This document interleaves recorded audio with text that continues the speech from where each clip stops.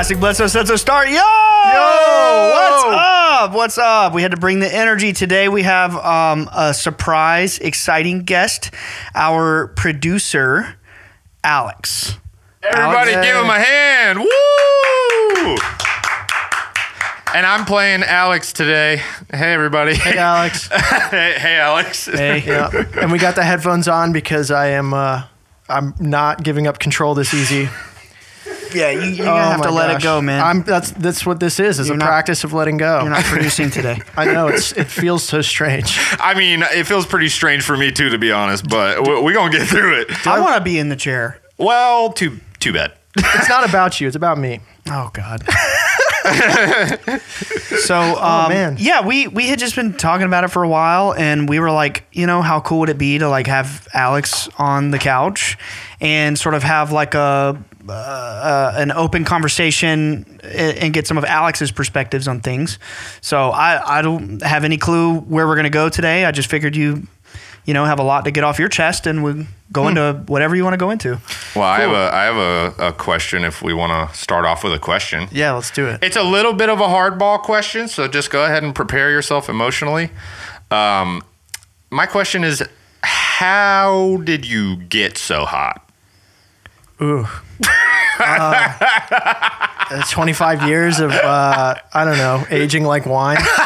I don't know, man. My mom's pretty good looking. My dad's pretty good looking. It's just I feel that. It works like that. I feel that. But no, Nick, because you did that, I want you to think of a hard question, like a real hard question, and I want it before the end of the episode. I can definitely do that for sure. I had a couple pop into my head immediately when you said that. Cool. All right. Yeah. Would you believe me if I told you this was the third time I was a guest on a podcast? Wait, what? Explain. I know what you're going to say. Yeah. Alex Hunt. Shout out Alex Hunt. Shout out Alex he Hunt. does fishing videos and podcasts. He invited me on his show twice. He's an ex-coworker of ours. Yeah. No way. Yep. He has a fishing podcast?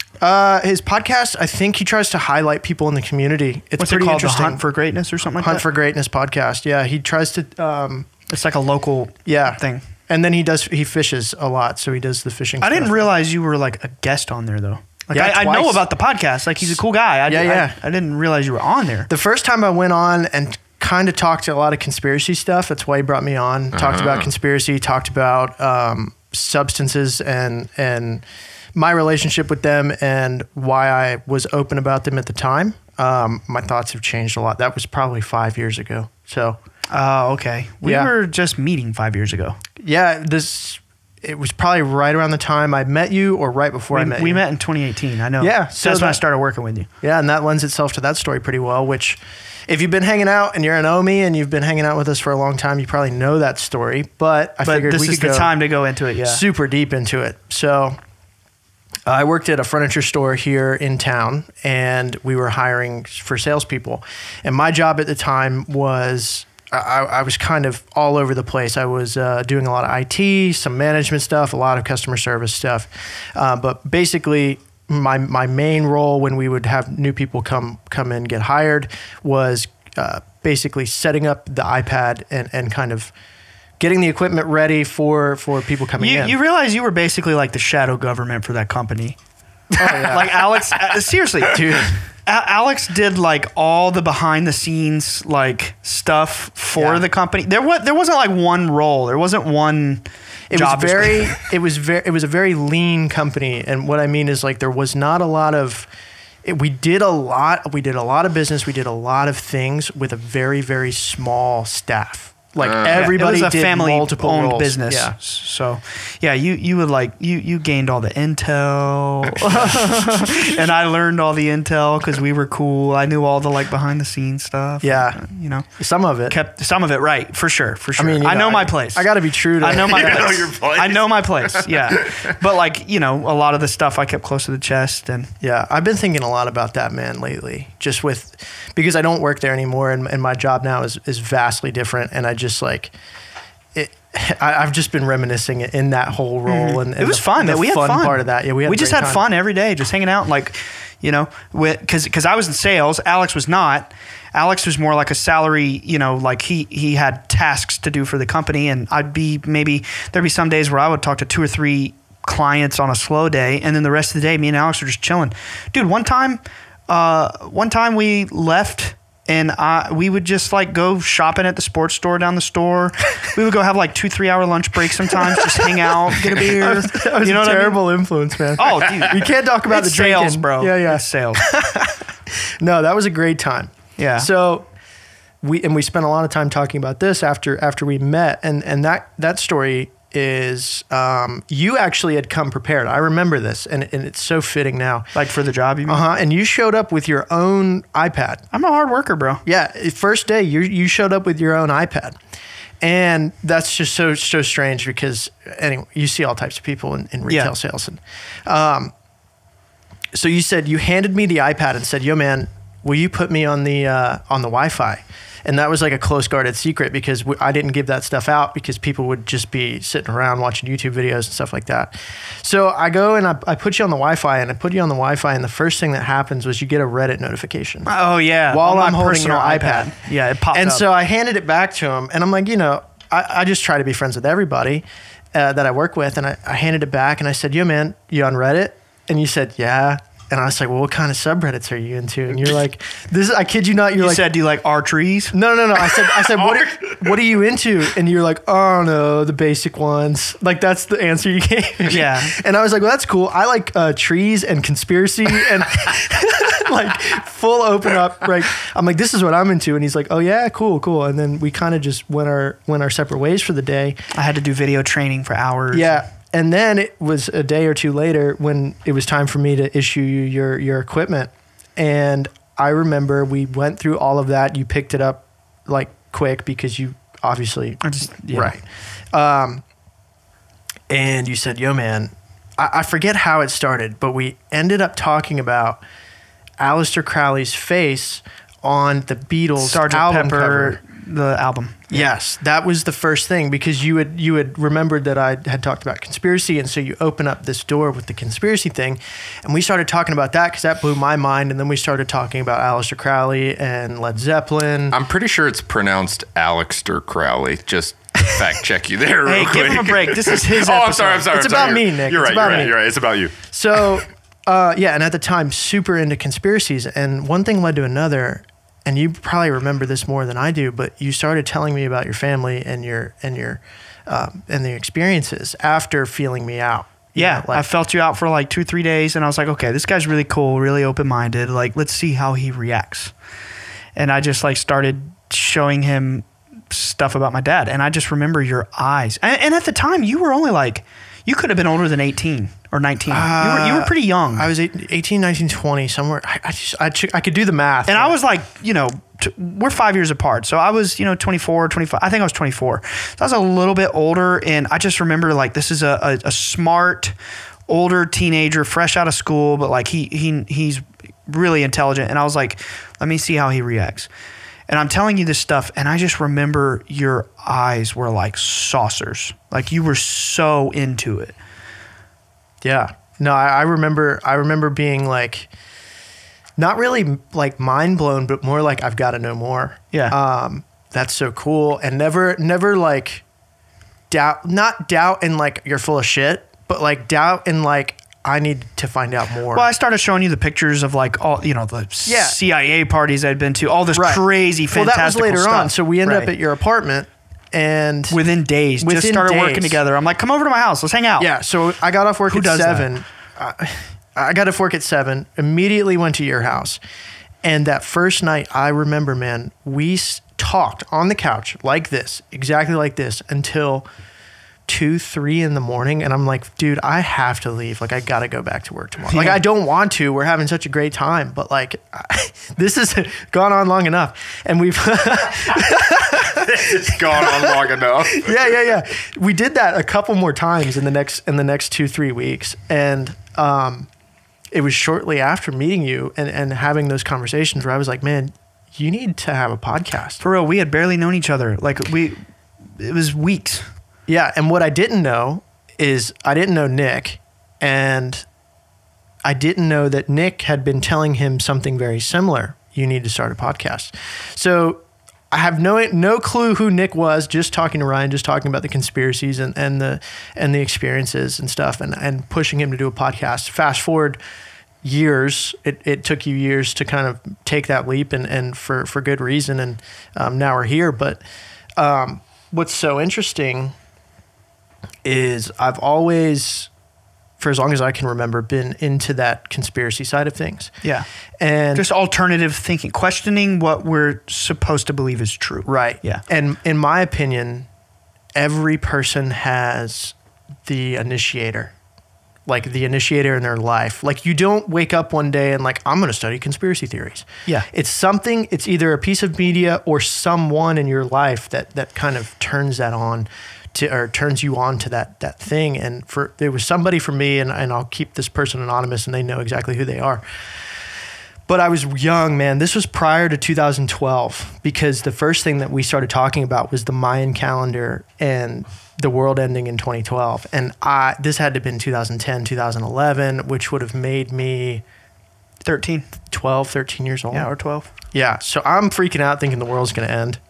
Oh, yeah. We all were. Yeah. And then it started to evolve. I was ready, baby. I was playing things. Smite that night. Yo, real quick, I vividly remember the day that Ryan told me about that. And we were in school. We were in school that day when you told me about like the Mayan calendar and all the 2012 stuff.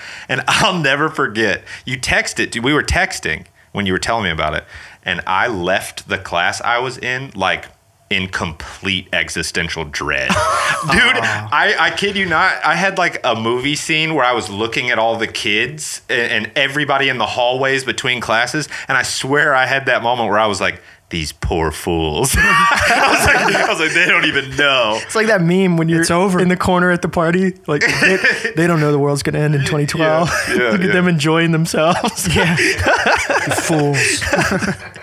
So I started saying all that to, I guess, bring us to the point where we met. And I remember being a young kid and lying in bed, basically praying, because I grew up Catholic. I don't think if you've been following along, you know that. Went to Catholic school, so ended up in Mass twice a week. You naughty little altar boy. I was never an altar boy. Oh.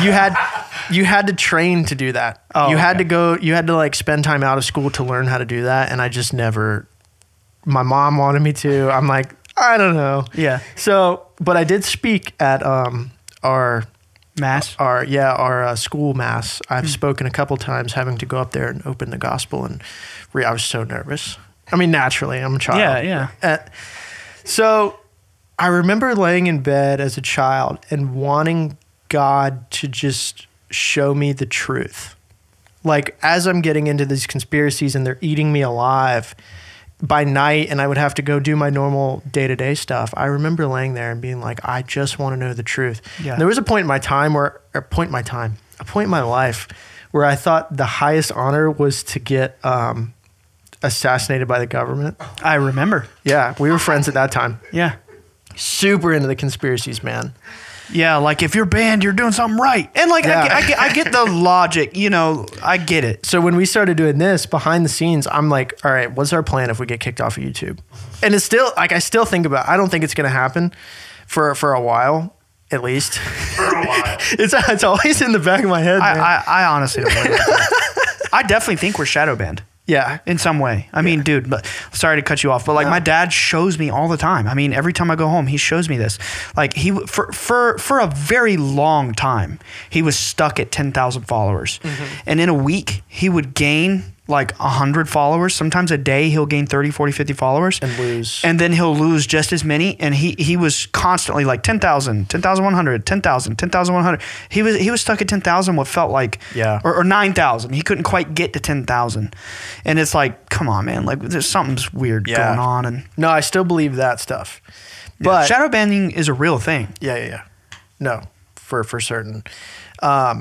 So getting eaten alive by these conspiracy theories, because they started to lead into, I started getting more interested in political stuff and not, moon landing, aliens, that kind of thing. And so it was like the government's evil kind of. Yes. Yeah, I feel you. And I still have some of these feelings, but I'm getting somewhere. I promise. I remember. I'm just riding the wave, baby. Yeah. He's a surfer. So, having known your story and knowing you so personally, and then dealing with all of this conspiracy political stuff and falling into, really starting to fall into one particular theory about some bachelor who lives on an island and does what he pleases. I'm not going to go. Everybody knows what I'm talking about. Yeah. The guy that was arrested very publicly. It gets Maybe very we shouldn't dark. say the name for banning purposes. That's what I'm saying. Yeah. Does it rhyme with Schmeffrey Schmepstein? Yes. Okay. It gets very dark. And I'm like, I believe that. The height of all that news was when we were just really becoming friends. Yeah. So it was a very present, it was just all going on. Yeah. Thank you for clearing the timeline up a little bit. I know I'm jumping all over the place. No, that's good. I got you. I believe that, right? And I believe in that darkness. And I remember having the revelation to myself that if the dark exists, and I believe so heavily that the dark does exist, the opposite of that has to be true, because Right. that's one of the 7 Hermetic principles. Yeah. Like the light has to be just as real and just as prevalent. It's not just one side that exists. Mm-hmm. And that was the beginning of the end of my real heavy political conspiracy thinking. Doom and gloom. And the process for me to leave all of that behind and really start focusing on the things that we focus on the show, which leads everything into the show and how the show has helped me, and just and I'm not saying you shouldn't have your own thoughts and stand up for what you think is right. I just think that you have to really protect yourself, your mindset, your inner self, and your energy in order to actually start progressing down this spiritual, You can't focus on the negative stuff all the time. Right. You can't. Yeah. It's not good. You're not going to go anywhere. Yeah. Yeah. So now we're here, and I don't know what else you want to talk about. Yeah. Wow. That was really cool. It was particularly awesome because, as I've talked about many times on the show, and especially now in full disclosure where I'm just going on, all these solo rants, giving a little bit more insight into my background and how I've come to reach certain conclusions. One thing that I'm pretty open about is I'm very guarded about, who I reveal this information to. Talking on camera to the internet to thousands of strangers that I don't know is a lot more comfortable. And that's uncomfortable sometimes, believe me, but it's a lot more comfortable than face to face to people I've known for, let's say, coming on 30 years now, and have never had these weird conversations with them. And it's this alter life. I have so many cousins and relatives and aunts and uncles that I've never had a single conversation about any of this stuff with. Yeah. And I just have this sense about people after knowing them. In your case, it was within a matter of 2 or 3 days. But I have this sense about people now that I've developed through so much heartbreak of being a kid and not thinking people would not believe it just because they know us, and it's we're close. They're going to believe us. And you tell people about this crazy UFO stuff, and then they're shocked. Get away. I don't want to ever talk to you again. Mm. And I don't know. It's when I met you, and it was a sign for me that you were into conspiracies, because that told me, okay, he thinks alternatively. He doesn't just accept what is presented to him on a day-to-day basis. And I just will never forget, when I told you about this stuff and seeing your face, it's burned into my mind. Your eyes were wide, I can't describe it. I could tell right then and there that you knew that it was real. And I feel like it's crazy when you zoom out and think about it, but our friendship progressed very quickly, because it was meant to be, for us to all do this together. But how often do you get a job where you're in sales and it's basically a joke, and 7 hours? I mean, it was a hard job. Don't get me wrong, this. The sales part was hard. Yeah. But it was 10-hour shifts, something like that, with an hour lunch break. Right. It's when you're working, you're working. Yeah. And when you're not, you're not. But that was maybe 2-3 hours a day of talking to customers. The rest of the time is sitting around. It's very similar to restaurant too. Exactly. When you're on, you're on. So we worked together for 14 months, and it was day in and day out. We were literally just hanging out. watching videos, walking around, doing whatever we wanted, hanging outside, out back, just talking. And it progressed very quickly. I got a funny story about work. We'll go back to work. So Nick, you'll love this. So the whole time I worked there, I always had a skateboard in my car. Yeah. Always. And when it would get so slow, I would ride my skateboard. I've ridden my skateboard through the store. Well, I'm not going to go into another story about it, but we had a delivery truck dropping off, and this is like a huge box truck. And I know all the guys, right? All the guys from the warehouse that came to bring some inventory. Then they needed to bring a piece of furniture to the front of the store. So it was easier for them to drive the truck around the store than it was to haul this heavy piece of furniture to the front of the store from the back. So we're going to pull around. I'm like, cool, grab my skateboard, grab onto the back of the truck, and I rode my skateboard holding onto the truck all the way around this shopping center up to the front. I'm like, oh, whatever, just having fun. Well, there was a grocery store next door. And whoever the manager of the grocery store was saw that. You talking about the MJ location? Yes. MJ? Okay. Yes. And the manager of the grocery store called the furniture store and said, hey, you got some kid riding his skateboard on the back of your delivery truck out here. Oh. That's the most Alex thing I've ever heard in my entire life. He started working there at 17 too. Yeah. Damn. And until last year, basically, or the year before. I was 23 or 4. Yeah. So I go inside, and Danette answered the phone, and she goes, were you riding your skateboard? And I was like, nah. And he's like, well, the manager just called from this grocery store and said you were. No, said somebody was, but they all knew it was me, you know? So she never told on me, man. We have some horror stories from that job. Plausible deniability. I don't know. There's some stories that just the amount of fun we had, and just the goofing, and I don't know. From what I was saying earlier, I just wanted to say we're very blessed that we had that environment to where basically 8 hours a day we were hanging out as friends. And then, Alex, I got a customer. I got to go work for 20 minutes. You know what I mean? It was insane. Well, don't act like I never did anything either. No, you did. You were in the back room in the office, and when my customers left, I was zip right to the office. What was that? It was an onomatopoeia. It was an action noise. Okay. I'm zipping away, dude. I was right back there to his office, and I would be sitting in his office, and we're just hanging out for hours. And it was crazy, but I'm thankful for that because our friendship progressed very, very quickly, and I feel like it was meant to be. I feel like just the same with you. We were all brought together through various crazy encounters that if one other thing happened, we could have never met. You know what I mean? Yeah. And you took to the information very well. And I feel like that was another reason our friendship progressed so quickly, because I didn't let anybody else there on the secret until after I quit. Mm-hmm. I didn't talk about it with anyone. As far as I knew, I was just your typical furniture salesman, and me and Alex would be sneaking off having these deep chats. Yeah. All day. Yep. I have a quick question for Alex. Uh-oh. So was that, well, first of all, I feel like we kind of glazed over the fact that you were low-key his boss. He wasn't my boss, but he was in a position above me to dish out tasks and things like that.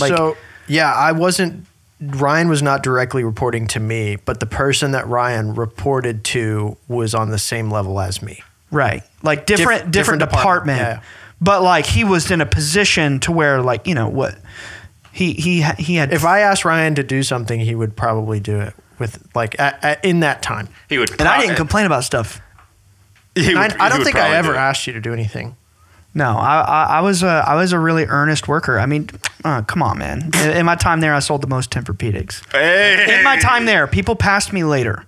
Yeah. But I'm a hard worker, and if it's something that I see opportunity in, I go at it. Over time, I started to kind of realize okay, I don't need to be sitting around doing trainings on my iPad all the time, and there's not customers here. But yeah, I took it very seriously. My question for you, Alex, was Ryan the first person that you spoke to that was an experiencer? To the caliber, yes. One of my good friends, shout out Dylan, him and his father had a sighting when they were out hunting, and he was very young. Wow. And he just told it was like a campfire story, and we never really talked about it. Same orb, orange, like low above the tree line in wooded North Carolina. Whoa. That's crazy, man. I think that's a lot more common than people realize. Yeah. You know, the day after the documentary aired in 2008, I've told the story a dozen times on the podcast, but just, you know, for sake of conversation, I'm talking 2008. The next day I go to class and my art teacher holds me after class and she's like, can you stay behind just a minute? All the kids leave. It's just me and her in the room. And she pulls out a newspaper clipping. It was like an article she found on the FayettevilleObserver.com and printed it out. Like it wasn't the newspaper. It was an online news clipping. And it was of the documentary airing. And she showed me this. And she goes, this is your dad, right? And I was like, yeah. And she goes, I watched this. And I just think it was so brave of y'all to come forward and tell this story. And I believe you. And many, many years ago when I was a little girl, I was with my aunt. And we saw something. It was like what you described. And we never talked about it again in North Carolina, you know? Mm-hmm. I think it's very common. Yeah. And people just don't talk about it. Damn. So follow-up question, Alex. When so you had the conversation with Ryan, you guys had, I mean, a bunch of conversations. A bunch of them, yeah. Yeah, yeah. And you said that like at first you were like, you know, I don't really know, but I'm trying to piece it together. Do you remember the moment when it like clicked for you, like, oh, I think this is real? It was shortly after. It was just me with my guard up, being that conspiracy guy. I'm like, and knowing him for a couple weeks, it's like, yeah, like I'm not dismissing what he's saying. It's just like I'm not all in yet. Oh, I was the same way. Yeah, and then I think you started showing me pictures, like when I came to your house.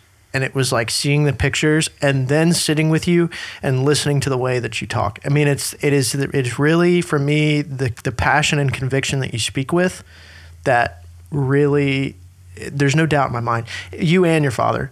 But like, you know, I met you before I met him. Right. Well, that's what else I wanted to talk about. Oh, what, meeting dad for the first time? Yeah. Well, follow-up question for you, Nick. Oh, yeah. Are you having fun? I am having a blast, actually. Yeah, this is cool. This is really weird. Like, I didn't think it would feel that weird, but it's pretty awesome. It does feel, I mean, I'm happy, but yeah. I love my job. This feels weird. Like, I just enjoy pretending that I'm you.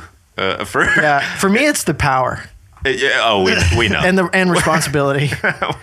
Yeah. We know. Like, you guys have a hard job, though. Mm-hmm. Sometimes, yeah. I mean, yeah, it's a lot of pressure. Like, I'm not excited to edit this because I don't like listen. I don't need to edit this. No, I mean, like, unless you. I'm just kidding. Unless I say some shit. No, I mean, like, I have to edit it. Like, it has to go out. Right. You know, I don't want to listen to myself talk. No, you're gravy, baby. I'm hoping my friends that don't really talk to me about the podcast listen to this, but they will. We'll force them to. Yeah. I'll strap them to a chair and put the headphones on or something. Oh, I would love to hear about when you first met Chris. It was, so let me cut in real quick. Okay, so I worked with him for 14 months. So I started there August of 2018. I know that it was the week of my birthday. And I left in October of 2019. Remember, it was the day after I proposed to my wife. Remember? It was the day after I proposed. That's crazy. No, I don't remember. And it's because I got offered another gig that was offering a lot more money. And I was like, I remember because you got like headhunted. You had a client come in, work with you buying furniture, and then offered you a job. Pretty much, yeah. Like on the spot. I was like, it took me weeks. I was happy for you, but I was really bummed that whole thing was coming to an end. Aww. Yeah, for sure. But I mean, our friendship never dwindled. I mean, obviously we're here. Dude, the next year we started the podcast. It was a blessing. So like, it was a blessing. We started the podcast, or we started planning the podcast in 2020. I left the company at the end of 2019. The day after I proposed, I had already been being scouted by this other guy in a different industry. For 2 weeks, I was considering it. I proposed to my wife, and I was like, let's go. Major life change. Let's plunge. Giddy up, baby. And I was very, upfront with Alex about it. We stayed friends the whole time. Obviously, we're still here. But anyway, so my point is, I was going somewhere with that. Meeting your dad. The timing, yeah. So shortly after I left the company, and we progressed our friendship outside of work, but like hanging out, you know. And I was like, you know what? Let's take a trip to Fayetteville. I want you to meet Dad. And I think, you know, it'll be really cool and maybe we'll have some sightings. Real quick, this was after how long of knowing each other? Oh, this was a year or two. So this was after you left? Okay, yes, gotcha. Yes. And it was like we'd only known each other about 2 years at this point. And I don't think you had a sighting that night. I didn't. But when you left, we had sightings. No. There's something else. Okay. You'll remember. I'll start telling the story. So you're like, hey, man, I'm going up for the night or the day. Like, you were just going for the day. Do you want to go with me? I was like, hell yeah. So get in the car. I remember driving up there. You were telling me all about these stories. You were telling me the story with... Did we ride together? Uh-huh. Okay, I'm thinking of a different... It was me, you, and Jenny, and you took me up there, and you were telling me the story about the people who came to the house with the material and put the material in your dad's hand. You're gassing me up the whole way. I'm so stoked. I'm like, we're going to see some orbs. Like, I'm finally going to... Like, I was all in my head about it, and I was all in my head about, we're going to see something, and then it was in the back of my head, am I worthy? Like, is it like... The same thing I struggled with as a kid. Right. Is it like... everyone around you seeing it, am I worthy to see it? If we don't see it, is it me? Yeah. That's what was going through my head. Right. And so we got there, and then somebody else shows up, Vincent. Yeah. So Vincent and Eileen show up. Shout out Vincent. So I met both of them from an earlier episode. Yeah, love Vincent. Yeah. Vincent reminds me of my dad and my mom's father, my grandfather, mixed into one person. And he really dogged on me in our episode. So I have a very in my head, I have a very good relationship with Vincent. I don't know how Vincent feels. No, he's great. He's a great guy. He's a wonderful guy. So I met them on the same day, and I kind of soft pitched to your family and to Vincent the podcast. That night, I was telling him, I was like, the way Ryan talks, like we need to have he needs to have a podcast. Like, blah, blah, blah. The first thing Vincent said to me, he shook my hand. He said, "Are you human?" I remember that. That messed with me until Ryan's wedding. Oh my God. Yeah, that's a whole nother story. Anyway, we didn't see anything. Your dad never got up and was like, they're here. We didn't go out there and see anything. I went out there and spent time looking in the sky. Never saw anything. I'm like, damn, I guess they don't like me or whatever. And we're riding home. And we're like in Wilmington. And the whole time we were talking about music. Am I starting to ring any bells here? No. Because I'm going to need your help in the story. Okay. And I remember the day. I don't remember every little thing that was said. And stop me if this is if I shouldn't be talking about this. But you were talking to me about the messages in the music and the songs that your dad was instructed to listen to get the message. Yeah. I'm surprised he didn't include any of that in the book, actually. So I'm still cool to keep pressing. I'm going to need your help with the first two songs. Because I don't remember. I remember. Dude, this blew your mind. This was better. I remember now. This was better than seeing anything. Yeah. This rocked your world. All right. We're in the car, but we have to take a break from this story to provide more backstory. So because I had moved out, me and my dad's relationship started really improving, hoping to have my dad. It always does. soon. When you move out, man, now your parents are like... We're best friends. Yep. And we were listening to Neil Young one night in the car. And my dad dropped a bomb on me, man. And he's like, I can't listen to the song because it makes me cry. But we're listening to this song, and I won't say it because I'll say it and when I finish the next story. And he's like, when I die, I want you to play this song at my funeral. Mm-hmm. I'm like, fuck. Like, how are you going to drop that on me right now? So I'm like, oh, man, you just ruined this whole song for me. So he tells me, this is months prior to being in the car with Ryan. He tells me this song. I'm like, okay. So fast forward months now, we're back in the car. Ryan's talking to me about the magic or the message in the music from your dad. What were the first two songs? It was a Led Zeppelin song. It was After the Gold Rush. Oh, you ruined the story. You said what were the first two songs? No, After the Gold Rush was the third song.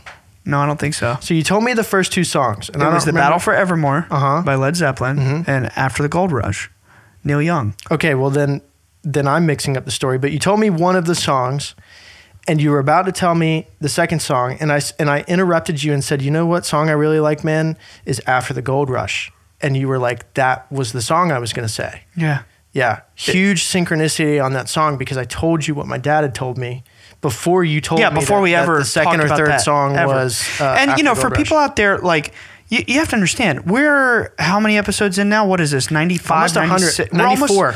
94 episodes in, and I still have not been able to unpack everything. Yeah. I mean, it's 16 years worth of experiences and conversations and data and investigations. You know, it would take like a week-long retreat just talking all day at somebody to get all this information out. So we're hanging out years and I'm like, "Oh, bro, I forgot to tell you about this. You know, my dad had an experience in 2017 with blah blah blah blah blah." And it comes as time goes on, we talk about more things. There's levels to this. And for those who are not at all familiar with what we're talking about, around 2015, my dad, or actually a little sooner, I was in high school. He started getting these downloads from music. He started obsessively listening to certain Led Zeppelin songs and some other things like After the Gold Rush by Neil Young. There's a Van Halen song called Love Walks In.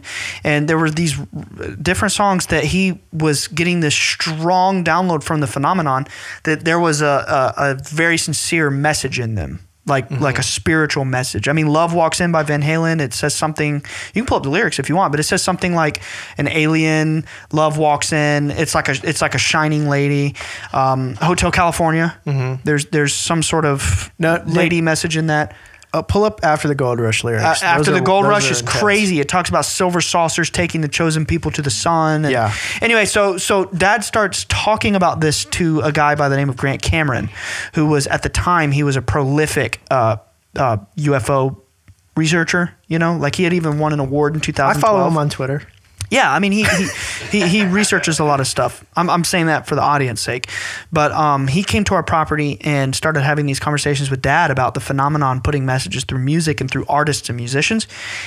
He went and started obsessively researching that, listening to interviews of rock stars, pop stars, and hearing them talk about having UFO sightings and putting that in their music and all this and that. He wrote a whole book on it.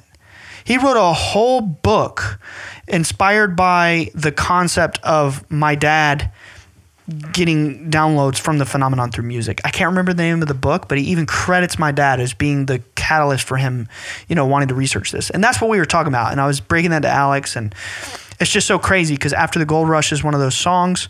I got the lyrics if you want to hear a little bit of it. Sure. I was gonna say we should probably, I think we've talked about this song before, but the lyrics are shocking. So let me just breeze through a couple lines. The first line is, "Well, I dreamed I saw the knights in armor coming, saying something about a queen."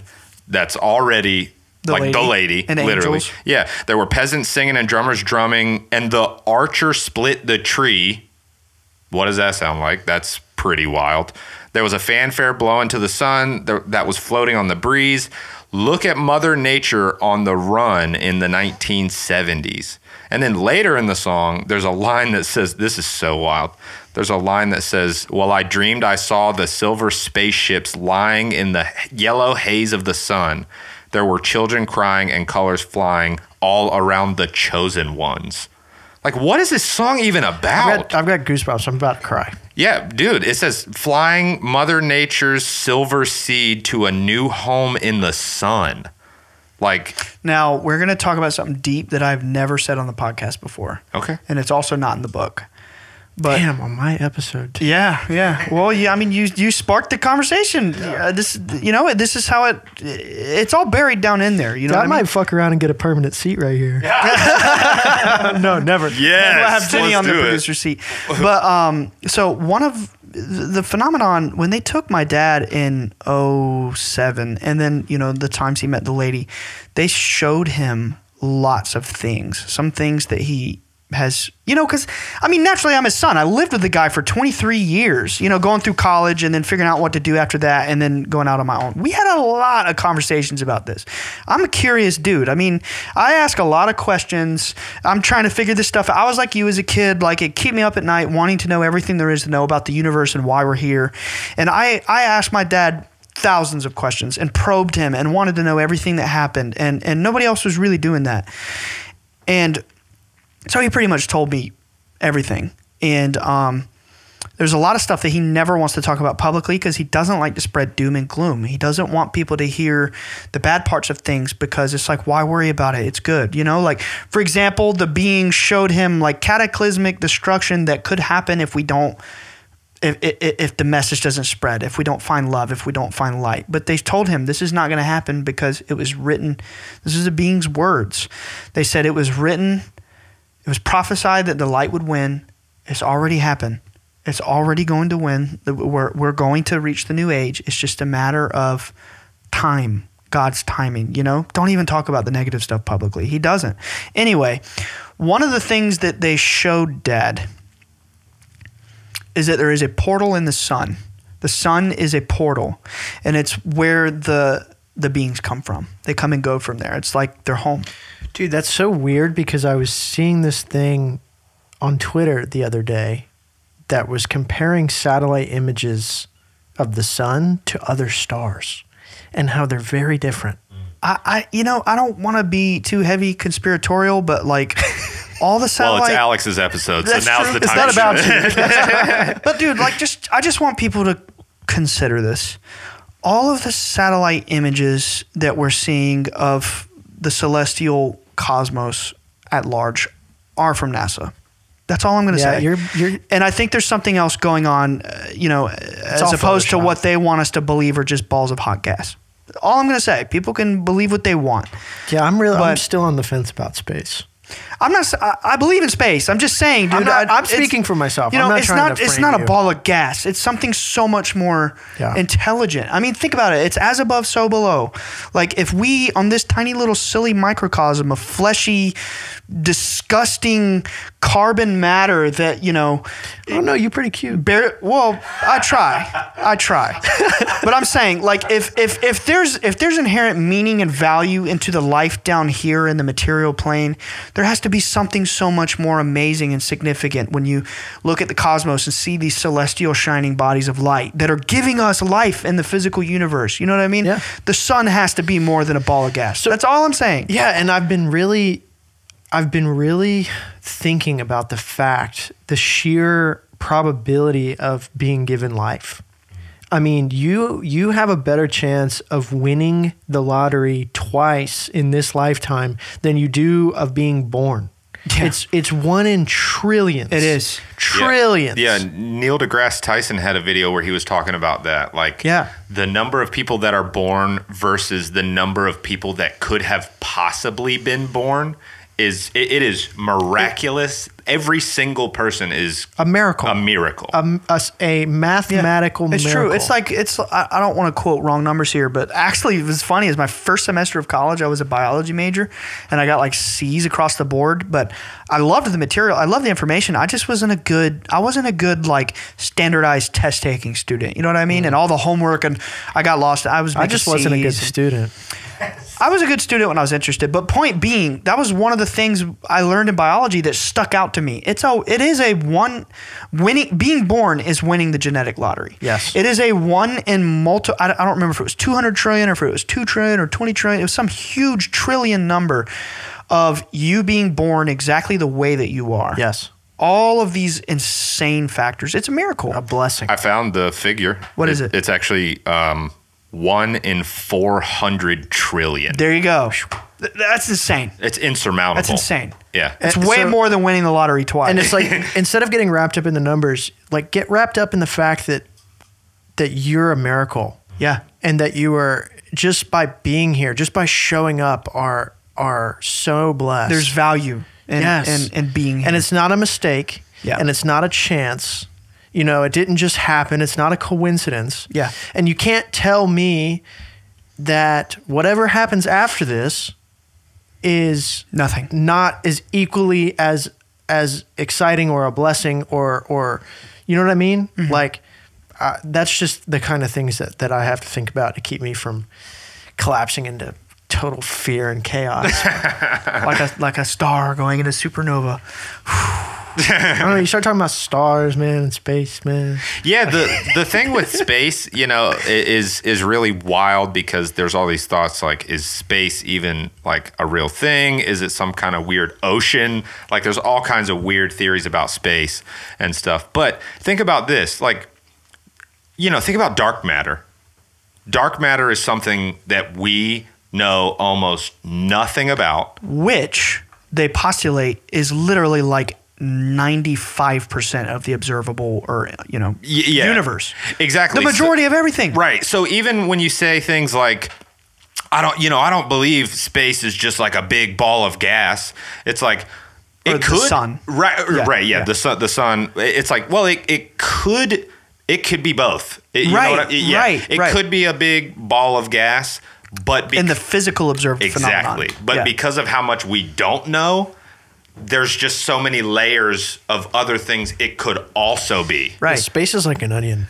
All right, Shrek. Well, just like the human body and the soul. Yeah. But and like that was my point. Not that space isn't real or whatever. It's as above, so below. It's that there has to be a spiritual side to things, just like the human microcosm and the fact that we all have a soul simultaneously. Mm-hmm. And like there's even, I think it was NBC News or something a few years ago, put out an article online, and it was like, are stars conscious? And astrophysicists, quantum physicists, whatever the cutting edge, you know, science is at the moment where they're studying stars and things like that, they're honestly postulating like, are celestial bodies and planetary bodies at some level conscious? Yes. Science. Spoiler alert. Yes. I mean, that's what the lady told my dad, that the earth is a living being and it has a vibration that is linked to the soul of all living humans, and it is encoded to protect itself. And that's where throughout the eons, that's where these cataclysms occur, because humanity at all these different times in these cycles in the ancient past were so negative and so far removed from God that it was harming the resonant vibration of the earth. You know, you have these cataclysmic earthquakes or ice ages or whatever. The earth is, next cycle, I can't take this pain anymore. And that's what the lady showed my dad, was that's why we have to return to God. We have to return to love. We have to return to light so that we can live in harmony with the earth and not be shaken off, if you catch my drift. Mm-hmm. He doesn't like to talk about that. I found a few cool little tidbits about the stars being conscious thing. So we know that all molecules to a certain extent are conscious, and stars do in fact cool enough to contain stable molecules. Therefore, they are conscious. And then also I found something that said that stars' stable disequilibria, catalytic metabolisms, periodic physiological cycles, and homeostatic feedback controls qualify stars as living organisms. So even by our own scientific standards, they are in fact living organisms and they are conscious. Wow. Yeah, I got lost in the middle there, but I'm really glad that was the outcome. Yeah. Yeah. That's awesome. Yeah. There's just a bunch of big science words basically to say, yes, they are in fact conscious. Yeah. I think through this show, I personally have come to accept that as a complete truth, that all celestial bodies are, you know, in fact alive, basically. Because everything has consciousness. Exactly. So they have to be alive. Take that consciousness and apply it to the astrology. Mm-hmm. That's why I believe in astrology in the first place. Like these are in some macrocosmic grand galactic scale. These are living beings out in the cosmos. Mm-hmm. They're not just balls of gas. You know what I mean? Energies. Like we're taught. Yeah, they're energies. And like that's why I believe in astrology in the first place. When the soul is brought into this world, every you know, living human soul or whatever, when it's brought into this world, and all of these celestial energies are in these specific places, it has a like a cosmic archetypal, you know, imprint on the soul. Astrology has to be real. To believe otherwise is closing your eyes to the bigger picture. I'm not saying you got to believe in like the classic horoscopes and all that, but there's something to it. Yeah, that's the other thing about astrology is a lot of people just look at like the daily horoscopes and they're like, in the newspaper. Yeah, like that's BS. Leo's gonna have a bad day today. Well, I checked ours yesterday, Nick, and we were Co-Star said we were very compatible yesterday.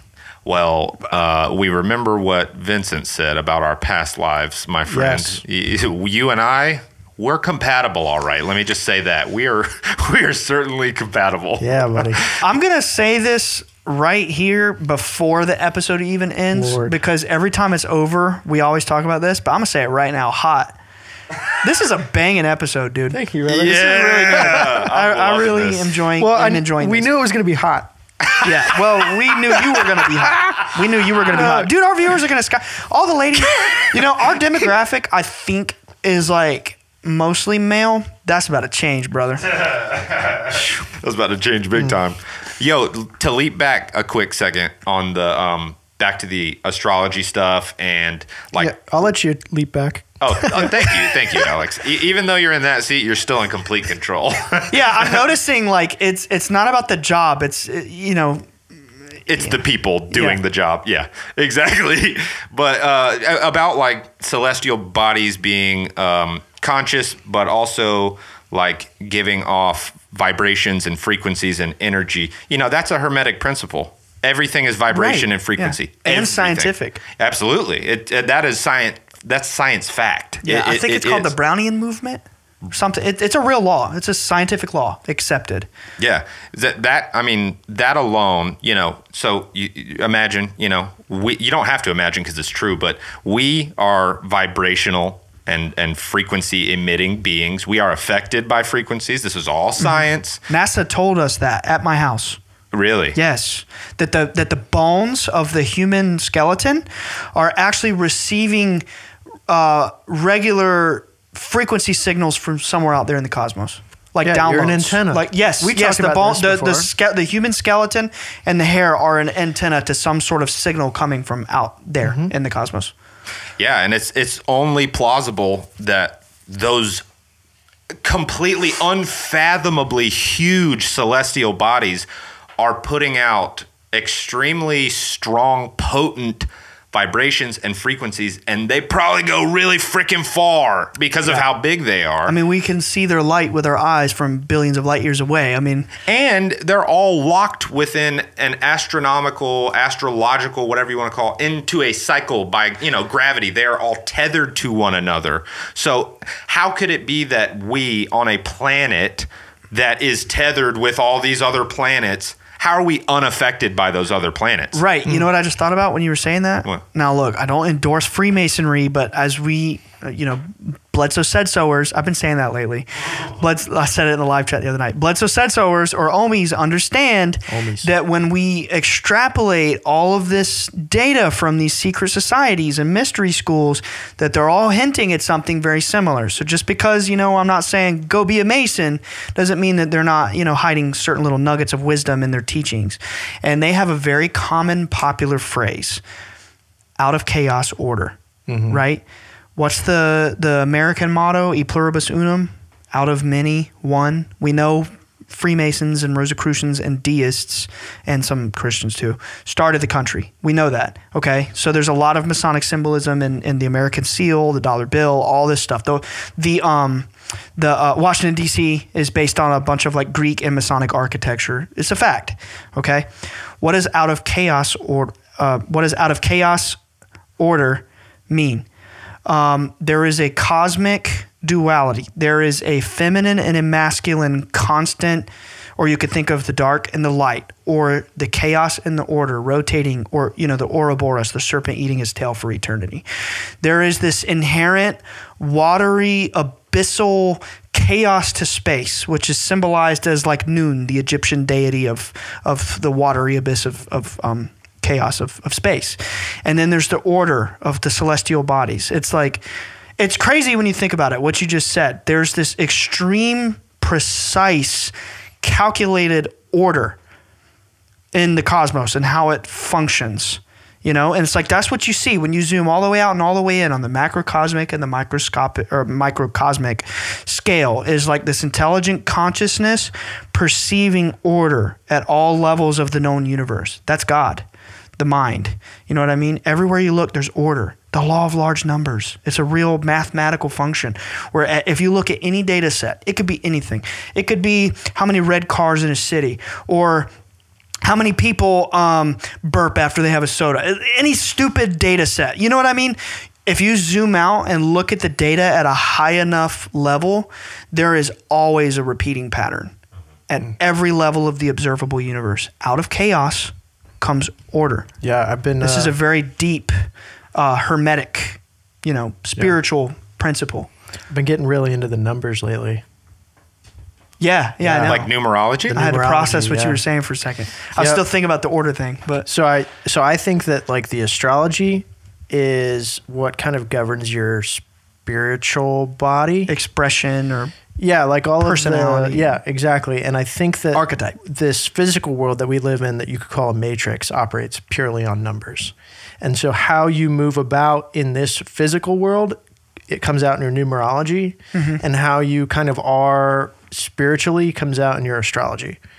So yeah, I vibe with that. Yeah, that's kind of what I've been thinking about a lot. I'm not super into the numerology. I'm getting there. When I get there, we'll have another. You're being very humble about that. You've told me some pretty mind blowing things about numerology. I know. Recently. I just I'm at a very surface level. You're at the learning phase. Yeah, exactly. So like Nick is a 8 life path. Yeah, what does that mean for me? So money, basically 8. I saw something about power with 8s. So money and power, essentially. Well, I'm waiting for it. Stay tuned. Well, having it, not having it, and it's you'll experience both. I've written it down somewhere. And then you're a 3. I'm a 1 life path. Oh, you're a 1? What are you, No, Alex? I'm a 9. So you're a 1, and then you're a partial 7. So meaning you're on the 7th day. So 7. What day are you? Before we move on, 15th. 15th. So 6. So you're 8 and a 6. 6 is home and family. So you're my dad is a 6 life path. Yeah, home and family. Olivia is a 6, a true 6. 6 day, 6 life path. Whoa. Yeah. And then I think Jenny is a true 7. I think so. She's born on the 16th, which is 1 plus 16th. 6. So you both are 7s, and 7 is genius, by the way. But you're 1. 1 is masculine, aggressiveness, power. 1, from what I understand, it's like the magician, the manifester, the leader. It's the 1. It's the leader, the beginning. But 1 is masculine, 2 is feminine, and 3 is the child. I could have told you that. That's the law of the triangle. That's that's true. Yeah, transcends multiple planes. When I was reading like Rosicrucian manuals, it goes all in. It's literally called the law of the triangle, and they draw these very strange but very fascinating, mind blowing. And the initial existence of the material universe was the point. It was 1. It was the original expression of consciousness, and then it makes a line. It splits into duality, and there are 2 points, the opposite opposing forces, male and female, and then those 2 forces, when they combine, they make another force, which is that creation. It's the child. It's the secret of the Trinity. We are the creation of the divine. You know what I mean? The law of the triangle is what that's called. Yeah. So 9 is adaptation and completion. 9 completes the cycle. There's a lot of misconceptions about 9, is what I'm finding out, and I'm finding it hard to find real information on 9s. I paid for a reading. I didn't bring it with me. 9 is the mirror, from what I heard, because maybe I'm confusing that. So I'll run through them real quick. So it's 1 through 9. So all of the numbers in your birthday added together, and then those are added together until you come out with 1. It's Pythagorean numerology. Right. So it's 1 through 9, and then you have 11, 22, and 33. Master numbers. Yes. So 1, masculine, aggressive, the beginning, leader, that kind of thing. 2 is compromising, feminine, and that's all I have written down for 2. I don't really know any 2s, I think. But 3, I've never met a 2. Communication. 4 is law and order and hard work. What I like about 4 is you can really apply it to your life. Never break the law on a 4 day. there's going to be more police, more law and order out on 4 days. And if you think about, we understand that symbolism are the archetypal expressions of consciousness, right? We used to talk about this a lot earlier in the show, and I want to do an episode on it soon. 4 is the symbolism for like the structure of the material universe. You have the divine, the original, the duality, the expression of, binary sorts of cosmic existence, masculine and feminine forces. Then you have the third, the creation of that. But then what happens when you add another point? It creates a square. You have a structure. Most things sit on a table. It's a sturdy, solid foundation. Houses are built in boxes. You have all that Saturn cube symbolism. Oh, we're trapped in Saturn's cube. We're in the matrix. Yeah. The physical material reality is represented by that square. If you look at the real Philosopher's Stone symbol, not like our rendition of it on the Bledsoe Setso symbology, but the real one, it's the triangle, the circle, and then it's squared. It's showing all this consciousness is encased in materiality. The law and the order. Yeah. The structure. Yep. So 6, home and family. 7, genius. We talked about these. 8, money. I'll be quick about this, but Beijing Olympics. 2008? 2008. Do you know what day they opened? They did the opening ceremony? August 8th, 2008. 8/8/28, essentially. A day after my birthday. That's a Lionsgate portal. 8/8/2008. And after they did that, they have become one of the world powers monetarily. Wow. Their GDP, I think, increased a lot. Their wealth as a country increased by a lot. I don't know the exact figures, so I'm not going to speak. But money.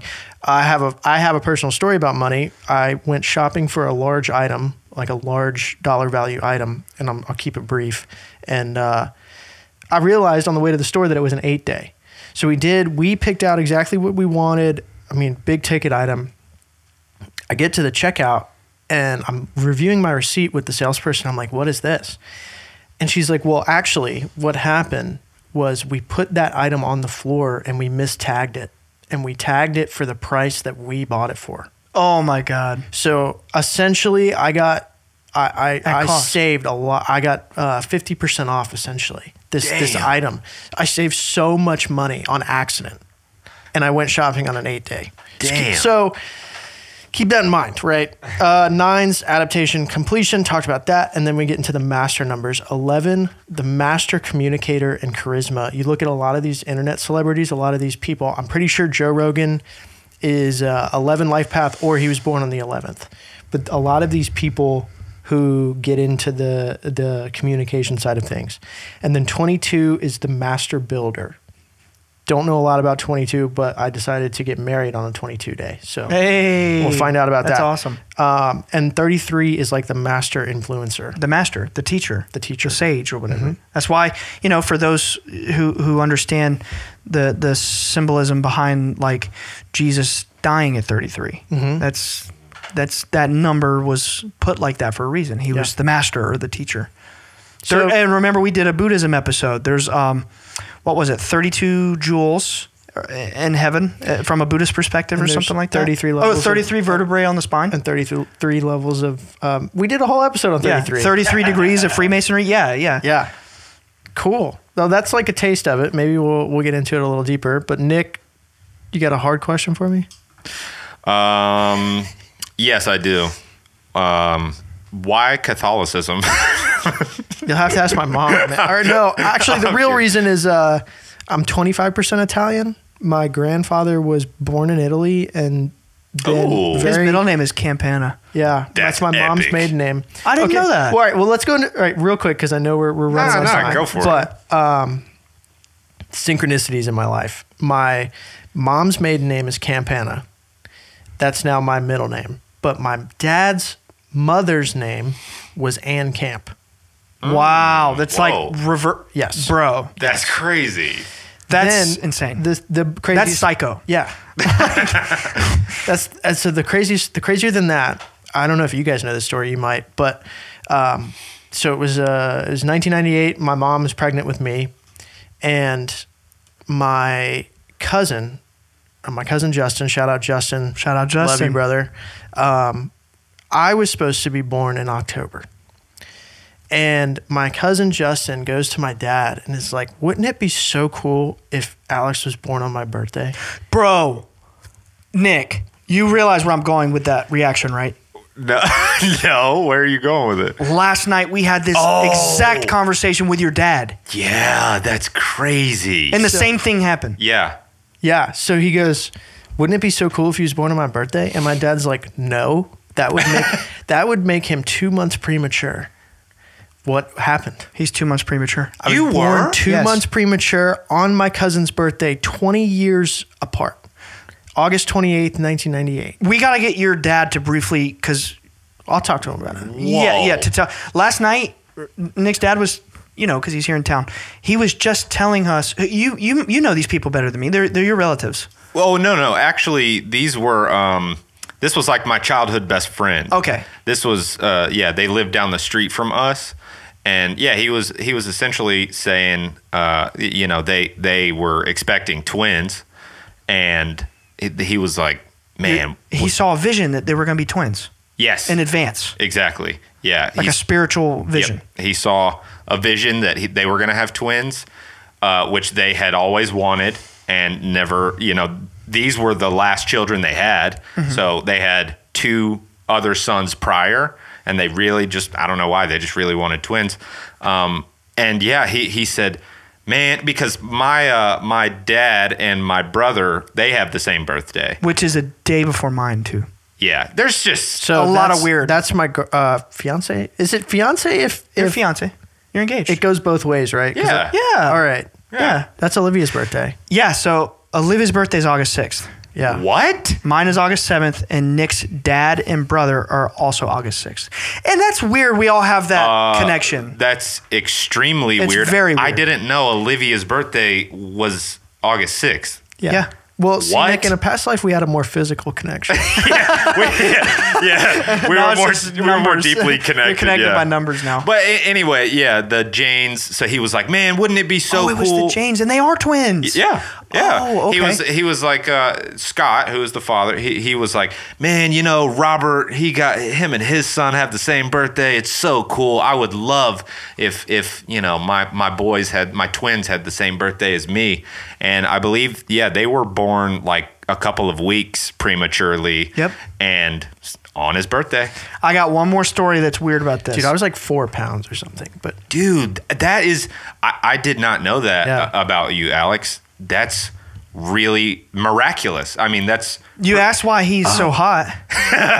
Sorry to cut you off, man. But one of the coolest things about that job we were talking about earlier, I was selling to this couple, and it got to like, oh, what do you do? She's like, oh, I just retired from the hospital. I was in the neonatal unit. I was like, no way. How, like, what hospital? She was like, New Hanover. I was like, how long did you work there? She was like, I started working there in like the 1990s. I'm like, there's a really good chance that you helped save my life. Wow. Because she worked in that hospital in the unit I was in 1998. Wow. And then and I was like, thank you. You know what I mean? Like, such a wild experience. Okay, 2 quick birth stories. This is pretty dark. The day I was the day I was born in 1993, there was like a mass shooting at Luigi's across town. Oh. The restaurant Luigi's. That was the day you were born? Yeah. That's a notorious story in Fayetteville. I know. Whoa. And it was all on the TV while I was being born. Whoa. Anyway, so then the other story, you might not remember this. I think I was 18 when Jonah was born. Shout out Leah and Jonah. That sounds about right. Yes, that's my lovely niece and nephew. Leah watches like every episode. She got like her friends into it. They're the best. I love you, Leah and Jonah. Shout out Leah's friends. They're just wonderful kids, and I've known them since they were born. Yeah, and because me and Nick been friends since we were 11 and 12. Anyway, so I know when your sister was pregnant with Jonah, I had a very vivid dream that it was going to be a boy. And I knew this because in my dream I had this shirt that was like I got it from Walmart. It was a long sleeve kind of like the waffle material. Mm-hmm. It was a long sleeve waffle material camo pattern shirt. And in my dream I was wearing this shirt and I was holding the boy. And I remember your sister and everybody, maybe your mom was in on it too, but she was like, it's going to be a girl. I can feel it. It's my motherly intuition. It's going to be a girl. It's going to be a girl. I want a girl. And I told her, I was like, I had a dream it's going to be a boy. I think it's going to be a boy. And move on. We didn't really ever talk about it again. You know, it wasn't a big deal. And sure enough, it was a boy. And when I showed up to their house, the first time that I was there when the baby was there, I happened to be wearing the shirt from my dream. So I was like, whoa, this is weird. I remember that. And it like wasn't planned. I was just coming over to hang out. I mean, we live, you know, half a mile apart or whatever. So I went over and I held him in the chair in my dream that I had the camo shirt on. It's so weird and profound. I don't know. I think I've told you this before, but so it's kind of funny. I was actually born after I was supposed to be born. I was baking in the oven a little too long, and my mom. Well, yeah, well done, yeah. And my mom was like so over it. Like she was so over it. And she was in a lot of pain, and she was just ready to get me the fuck out. And she prayed to God on like a Friday. I think it was a Friday or a Saturday. She prayed to God. She said, God, I need to know when this baby is coming. I can't take much more of this. And she said instantaneously, she heard a man's voice. Actually, it may have been a woman's voice, which is even more interesting. Yeah. Say Wednesday. And you were born on Wednesday. I was born on Wednesday. Like 4 days later or whatever. I don't know. Yep. Wow. Yep. Wednesday. She heard it clear. That's insane. She heard it clear as day. Wednesday. Boom. And I feel like so many expecting mothers have experiences. Oh, yeah. And if you think about... It's a spiritual thing. Exactly. And the spiritual miracle. There's a soul like gestating inside of you. Yes. You know? Like, it's pretty crazy. Yeah. One of our very mutual best friends... For 9 months, you have 2 souls. Pretty much. Wow. Yeah. Damn. Twice the power. But Nick and I have this very, very good, like close mutual friend named Jacob. Shout out Jacob. Love you, Jacob. I know Jacob. I know. I'm just saying for the audience sake. There's an audience? Yeah, I like to think, you know, there's somebody out there listening. But so he's our very good friend, and the three of us just grew up together and just like doing so much together. And anyway, Jacob was born 9 pounds with a tooth. With a tooth, dude. A tooth. What? It's real. It's possible. I know of a baby recently that was born with a tooth. I can't remember who it is, but I saw the picture. 9 pounds with a tooth. That's legend shit. Have you seen the picture of the baby that comes out with the birth control in his hand?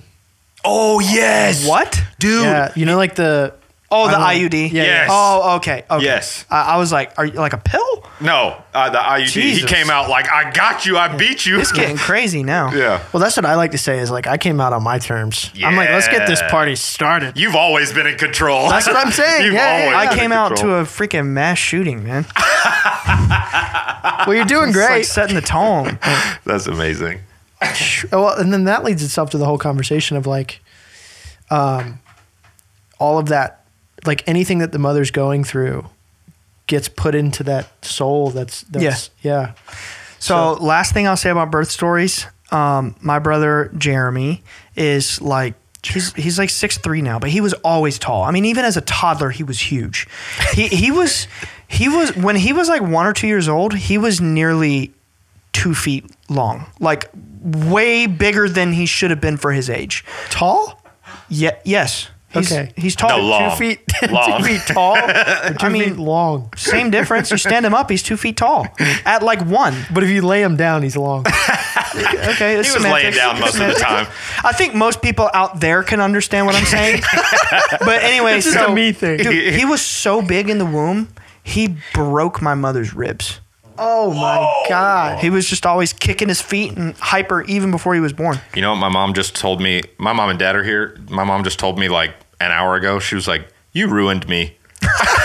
she said, you ruined me. Right. I mean, you're her freaking baby. I literally, you're her prize. Yeah. My mom almost died. She can cap all she wants, bro. For real? Yeah. So I like to tell Nick that mom tried to kill me and then he tried to kill mom. Everybody's cool now. Everybody's fine. That's hilarious. We're all Gucci. Yeah, we got to do this again. This is fun. This is awesome. Super fun. Maybe in another 2 years. This was really like... Another 2 years? This was a really like awesome experience. I had a great time. Thanks for having me on, man. Dude, are you kidding me? Yeah, you're always welcome. Shout out to the show. Nick. Shout out Ian. Dylan already got one. Shout out DG. He's been waiting 2 years for this. Yeah, I hope they made Shout it. out all my homies. Shout out Drew. all the teachers that taught me everything I know.